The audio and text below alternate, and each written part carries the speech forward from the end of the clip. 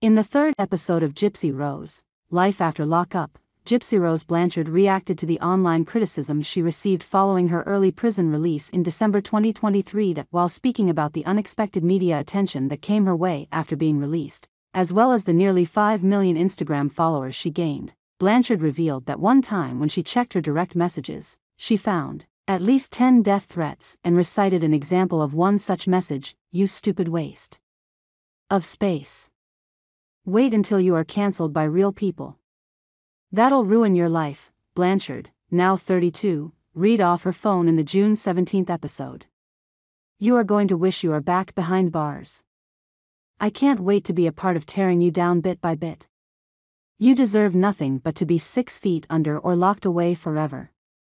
There are real kids with cancer and real-life problems," the comment further reads, according to Blanchard. "Unlike you, that just went along with it because mommy told you to." The person who wrote the threat went on to call Blanchard a poor excuse for a human being, and they wished the worst for you. Blanchard then expressed the worry she experiences when she receives such messages. "I understand that a lot of people are upset right now because I came out of prison and the first thing that I was jolted into was this sense of fame," Blanchard shared in the episode.